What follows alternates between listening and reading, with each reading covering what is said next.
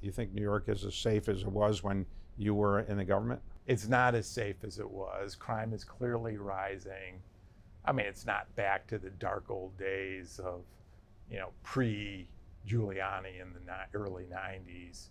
But we got to be careful because safety is the foundation of everything.